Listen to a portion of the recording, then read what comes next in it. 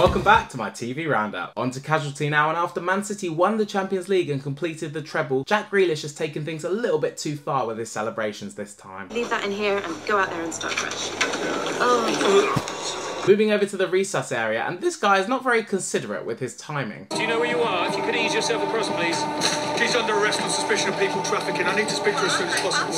Sorry, she's sort of like bleeding out here at the moment, mate. Could you maybe give her 5 minutes? Look, I know you have a job to do, but she might have information. And who are you exactly? I'm gonna go with a police officer. What a stupid question. What do you mean, who are you? DC Rowland. Oh, I was right. Does anyone know this police officer's real name, though? And can we get DC, whatever his name is, out of here, please? I'm not sure that's it. Jodie, do you know his name? Wait, Ryan.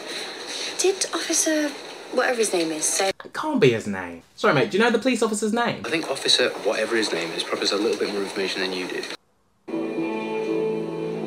Oh, there's Jacob. I wonder how he's getting on with that new MacBook I bought for his birthday. Careful, mate. That cost like $2 grand. Homes Under the Hammer is back. And I never realised how much of a banger the theme tune is.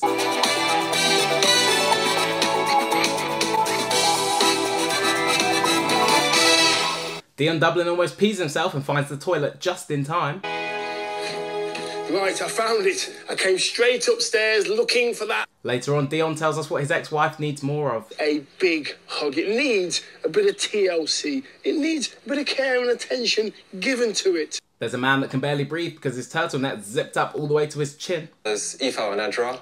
They're heavily involved. Dion's making a homemade lasagna and he's very excited about it. This is going to be a beauty when it's finished. You've got like different sort of colours. You've got a black screen there, you've got a green screen. I would imagine the model would be stood here. Oh, he's not going to pose, is he? Doing stuff like, that kind of stuff. Maybe a bit of a... You know what I mean? I know, stop it. Yeah, let's stop it. You gotta love Dion. See if you can notice this lady's tick. It's quite subtle, so you might not notice it. 3-bed mid-terrace, which came with a pretty low guide price. Here it is. Oh! Mid-sentence sometimes she'll just, oop! £5,000, just £5,000. That's not the front door, surely. But look.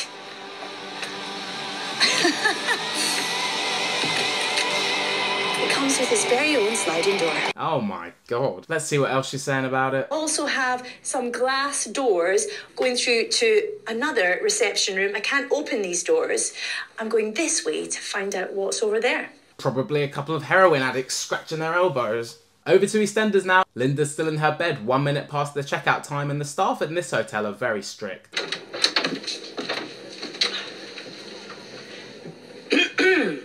Get your backside off that bed now. Right, thank you.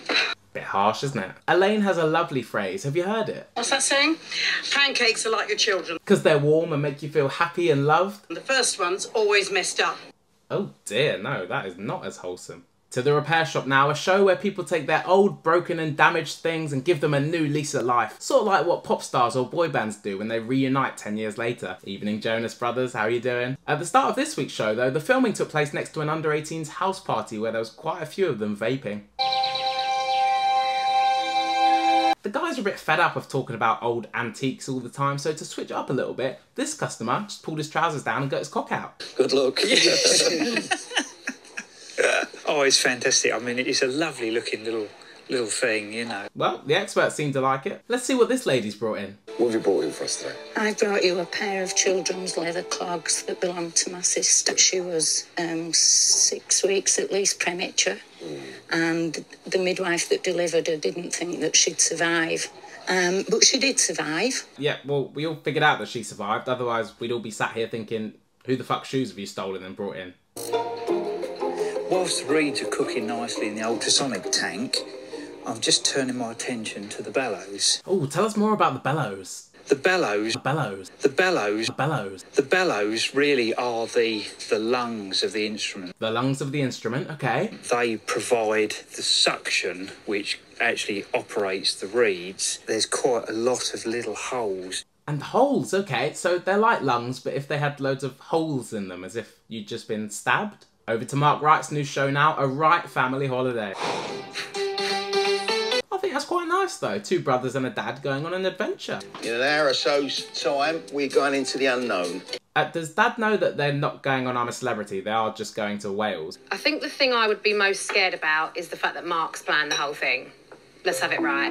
He's a lunatic and doesn't know when to say, that's enough. Enough's enough. This all seems a bit harsh. They're still talking like he's a kid. He's what, like a 35-year-old mature man now? You're all talking about it like I'm still a kid. I'm a mature 35-year-old man now. No. See, that's what I said. I'm a mature 35-year-old man now. No, you're never... Oh, Mark, no, not right next to the breakfast as well. Come on, mate. I was defending you here. All jokes aside, the most important thing is why we're doing it. Last year, Dad was in a situation that means he might not be here now. Gosh, fair play to them, fair play. We're turning that into a positive that we've still got him, and we're going to make memories because you never know when that day comes. He lost a bit of confidence. He turned into someone that wanted to sit on a sofa more and just watch telly. Nothing wrong with that, though. Sounds perfect for Celebrity Gogglebox. I do wonder, what other reasons are they doing this for? I think it's really important that we get away together. We're always with our wives and mum and whatever, which is great. We just need to be on our own, the three of us. That's what I'm buzzing about. Guys, this is starting to sound like you're just a bit fed up of your wives. But once we can do it with being interrupted in conversation, because like, that happens all the time, unfortunately, with our family. In this first episode, they go into a cave, and I don't think this instructor is the most reassuring. Is there a chance the rock could fall down on us? No. Is there a drop? Don't worry. You see, he was asked what I would argue is quite a yes or no question. Is there a drop? And what was his answer again? Is there a drop? Don't worry. Yeah, that makes me think it's a yes. Oh, Dad, what you doing here? 2 steps, right. Yeah, but the rock's pushing me off. I know, you've got to lean back. I'm not leaning back. No, just lean back a little bit. Yes, your son's leaning backwards on a plank and you're telling him, lean back more. Over to Love Island now. Sakurai watches Lord of the Rings. I was there thinking, is this going to end? like it went on for that long. I get the feeling that George likes Molly a little bit. Who's your top 3, bro? Yeah, Molly, in what order? Molly, to be fair, like Molly. Whitney tells us her favourite boy band. Take that. Now, I've heard reports that a robber broke into the villa last night to sniff Ian Sterling's pants, but he left his bright green crowbar behind. I wonder if there's any evidence anywhere. What the fuck is this?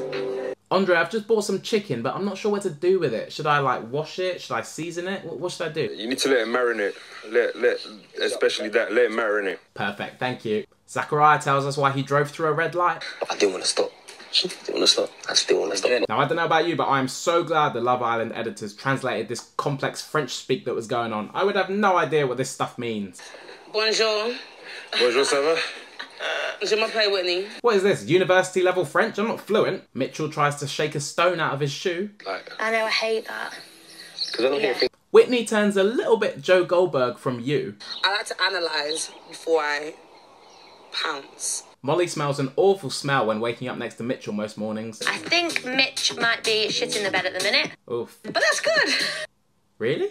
I suppose it is 2023. Look, you can be into whatever you want to be into. I don't want to get cancelled. Loads of people think people just go on Love Island these days for like PR and like Pretty Little Thing and big brand deals when they come out, but Andre's not. He's just looking for a little bit of spare change to be put in his cup from the other islanders. Saturday, mate, you right? Where should I sit? I'm going to sit in the middle.